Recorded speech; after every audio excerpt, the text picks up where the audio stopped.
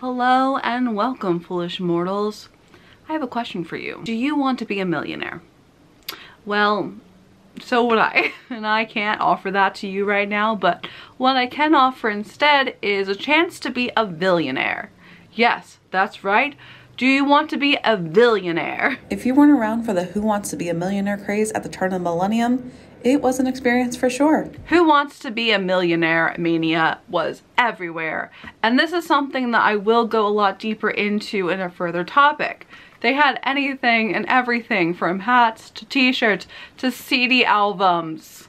But again, we'll circle back to that later on. It is a villain's turn this time. Before you even begin the game, there's this mini game you can click on while you're waiting for the main game to load. And I thought we were already done with arachnophobia. I didn't expect them to carry over to this too. Anyways, moving on from all the spiders. To give a brief summary of how you play, there are 16 questions in total. Starting with $100, the amounts continue to double until you reach 1 million, or in this case, $1 billion. There's certain points throughout the game that you can lock in your answers, so if you get $32,000 locked in, for example, but aren't sure what the answer is with the $64,000 question, you're still guaranteed to be able to walk away with that $32,000 before all the taxes are taken out, of course, but they don't include that in the winning spiel. That wouldn't sound as exciting as you won $1 million. There's also 3 lifelines available to use once, each throughout the game, 50-50, which eliminates 2 of the wrong answers. Call a friend, in this case it's Cruella de Vil. Why is there a cannibal cove in Neverland?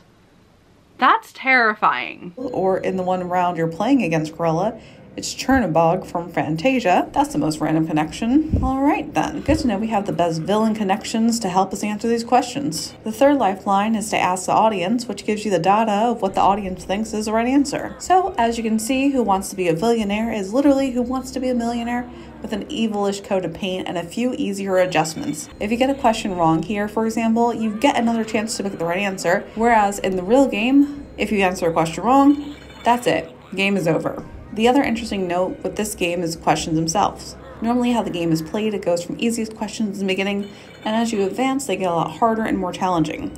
Here, it's not the same case, and some of the harder, more tricky questions are in the middle compared to being near the end. These villains can be sneaky, what can I say? A lot of the time, the questions I got for the $1 billion question were insanely easy. Examples include Cruella's, what commercial plays on the telly when the little beasties are watching? Of course it's Canine Crunchies, they have a whole jingle and everything. Or Hades asking what he's the lord of. Although technically, according to the real Greek mythology, he is the god of the dead, the underworld, and wealth. We love a complex god. You know I got my answers right for Hades round. The only one element I got stumped on was when it came to what animals Pain and Panic turned into, because they also do turn into chipmunks, but I didn't remember specifically where in the film that happened. There's 13 villains to play against, making it 13 different rounds you can beat. I will say though that Ursula's wasn't working correctly, so it kept giving me Yzma's instead, but being able to access 12 out of 13 defunct games, I have no reason to complain. It would have been cool to have seen Ursula's, but for me to not be able to access one out of the rest of them, that's still wonderful odds. It's only too bad that I couldn't defend my knowledge about the Little Mermaid, because I would have aced that too. I'm also not sure if the questions repeat or if there's more questions or randomized differently because I only played each round once. Naturally, the villain you're playing again asks questions all about their own films and stories because why wouldn't they, being the narcissists that they are? Now, I don't know what order they were available on the website, but the order I played was first with Cruella asking all the questions about the Dalmatians. This is one of the more challenging rounds. I knew most of the questions, but one that stopped me was her one true love.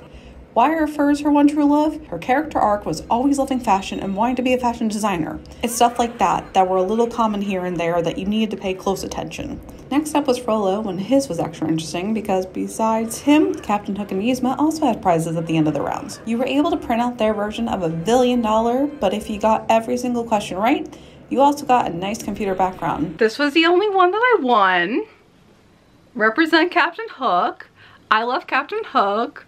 It doesn't help that Tom Hiddleston also played him, and that helped my love for Captain Hook further. I really don't classify Captain Hook as a villain. Peter Pan is a villain. Peter Pan is an a-hole, okay?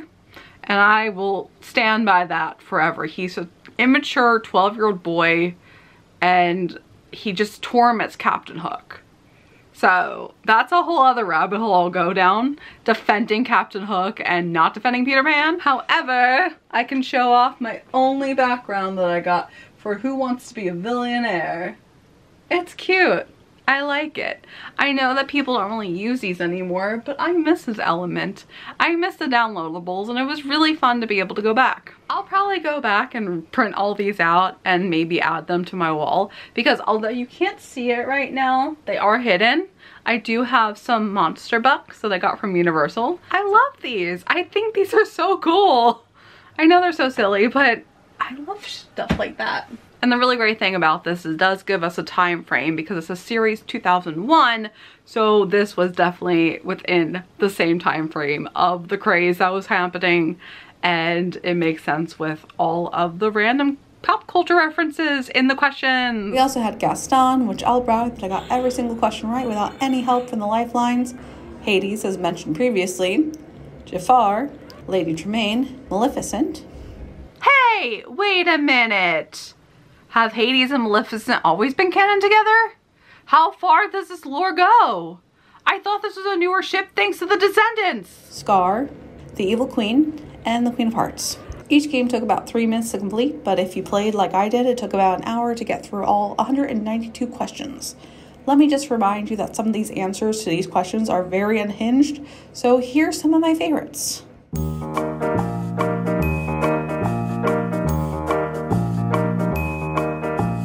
Carrot Top. That's our current relevance here, pop culture wise. Carrot Top? Did kids even know who he was back then?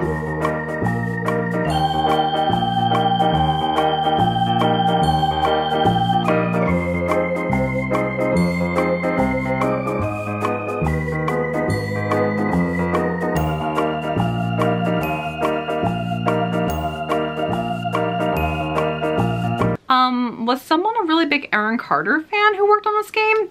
I understand that he was very popular at the time, but not like insane popular. And it's really weird that he's featured within this game twice. His name and his song. And don't get me wrong, I am a fan and have been and always was. And I even got to work with him briefly for a few hours years ago, which was phenomenal, and he was so kind, so I will always treasure that, and may he rest in peace, because it's a shame that he is gone. In terms of him being a part of a villain's Millionaire parody game, that is really strange. Is this yours?